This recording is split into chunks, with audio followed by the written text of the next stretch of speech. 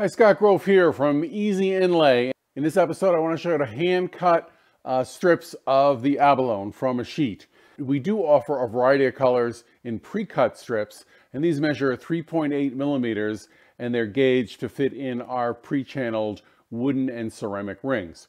There might be a case you want to cut your own strips or at a different width. So I'm going to show you how to do that. Obviously, the first thing you're going to need is a sheet of our abalone, but you're going to need a good cutting surface also. I like these self-healing cutting mats, but if you don't have that, a sheet of MDF will work, or even hardboard. Certainly don't cut on a bumpy bench or a piece of hardwood where the grain may divert your cut. Second is you're going to need a good straight edge.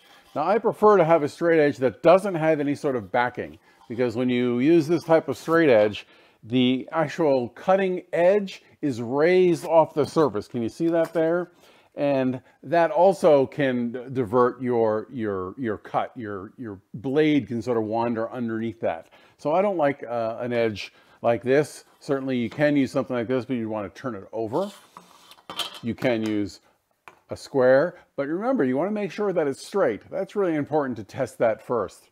To test the straight edge, now I'm not testing if it's square, I'm just testing if this edge is straight. I would certainly hold it down. I like to use a utility knife, make a score line there, and then flip my knife over and sort of take a look at that. You can certainly use the knife to feel if it's lined up and certainly look along there.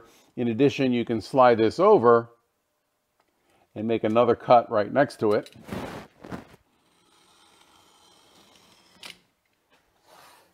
And you can see if these lines are parallel. If they're not, if it's not straight, it'll slightly be concave or convex, and you'll easily be able to see that. In this case, I'm pretty good. But quite frankly, what I often use is just a piece of MDF. This is 1/2 inch or 3/4 MDF. Works really great. Gives you plenty of surface area for your knife to sort of stay perpendicular to the cut. In addition, it's readily available. What I do like to do, though, is after I make sure that this is straight, I usually run over my joiner, or you can do a flat table with some sandpaper.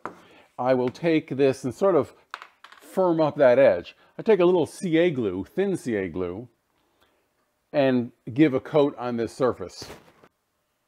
And that, a nice healthy coat will soak in. It'll soak in and really consolidate those fibers. I don't usually like to spray it with the accelerator because the accelerator can boil that CA, although the glue boots won't. But if you're using another brand of CA, don't use the accelerator because it can certainly boil it and make it a rough surface. I just let this naturally cure, it won't take long, and it'll consolidate those fibers. After the CA cures, I'll hit it with some fine sandpaper, just to smooth down any fibers that may have been raised. And now I have a nice sort of tempered surface, really hard, and it's great as a straight edge. Next, you're gonna need a good cutting knife. I like to use these knives that have the breakaway tips, so you can snap off the end and get a new fresh edge, or you can use an X-Acto knife. Either will work. I actually like these larger ones better. Another thing that I like to do is add a little sort of gription. It's a made-up word, on the back of these. So when you're pressing this down onto your Paua shell, there's no chance of it sliding around. I'll simply take some PSA, pressure-sensitive adhesive. I'll put a piece on here, flip that over, cut that flush, move it down to the other side. Cut off the excess. Make sure that's on real good. Now I have a nice cutting straight edge, and this won't slide when I'm trying to hold it down. So those are the three basic components for cutting. But now, how do I measure the width? I could certainly do this by eye, but it's really important in most cases that this is a perfectly parallel strip. I could simply measure it, although I do like to use sort of calipers. So in this case, I'm going to set it to, say, 6 millimeters. That's about 1/4 inch. I do like to work in millimeters. It's a smaller increment, and I don't know, the math is just a little easier. And this can be futzy when you're doing it with a camera. And I guess that's close enough, and I'll lock that in place. I'll now use the end, this sort of little protruding measuring device, because that also is 6 millimeters to mark my straight edge. I'll line the end of the caliper, butting it to the sheet of Paua shell, and simply slide this up against it. Again, make sure you check both sides a couple times and make sure you're perfectly parallel.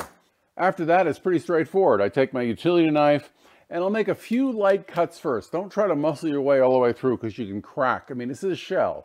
So I will use a low angle. I won't go high. I'll use a low angle and I'll just score a couple light coats, increasing the pressure.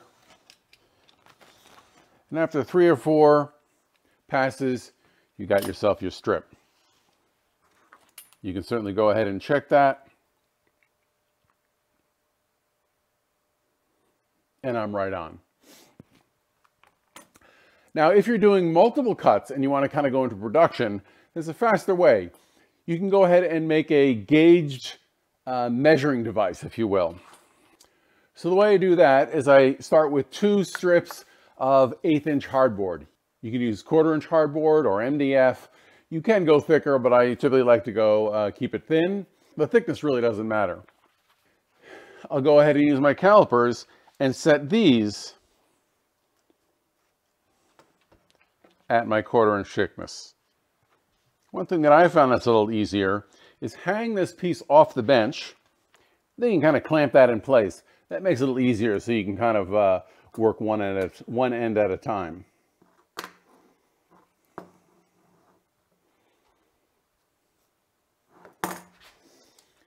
You can also use these kind of paper clips. And again, go back and make sure you check both sides. At this point, what I'll do is I'll flip it over and I'll put a little CA glue on this seam right here. Here I now can use some accelerator.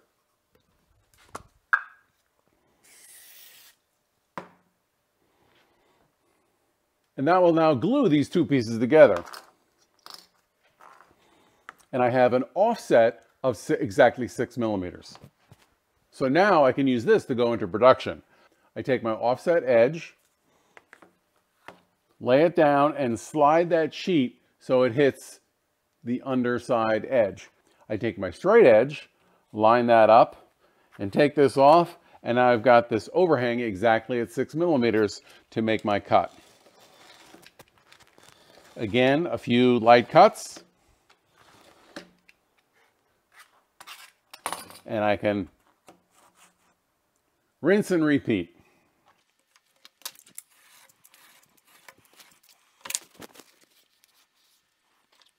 It never hurts to double check your measurements. And I'm actually just a hair over there. So what do you do when it's just a hair over?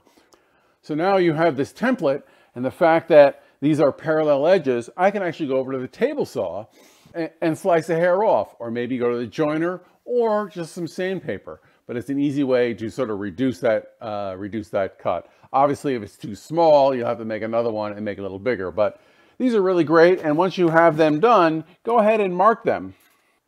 And after you've made this once, you won't have to do it again. And after a while, you get a collection of these and collect them and trade them with your friends.